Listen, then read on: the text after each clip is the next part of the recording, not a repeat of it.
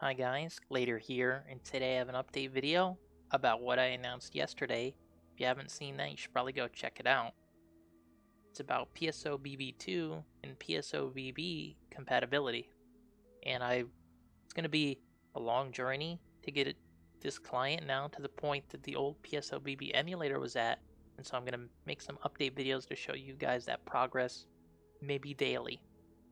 So today, I'm going to show you some work done on the compatibility layer that allows for the PSOBB client to see movement in the PSOBB2 client.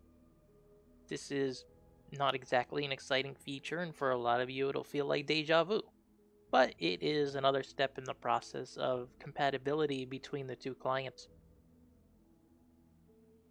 As you can see, we're moving around and you're seeing it on the other screen.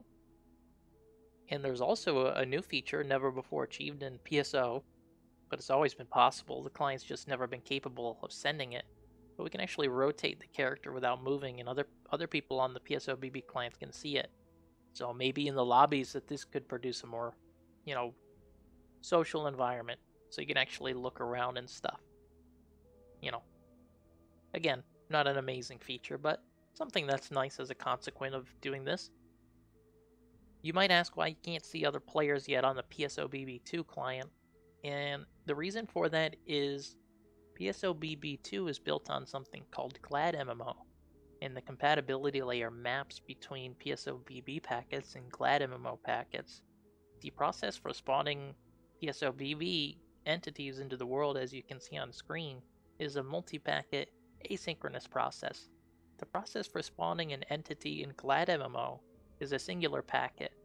So some work tonight will have to be done to achieve compatibility between these, and once that's achieved, you'll be able to see players on the other client again. Thanks for watching, guys, and I'll see you in the next video.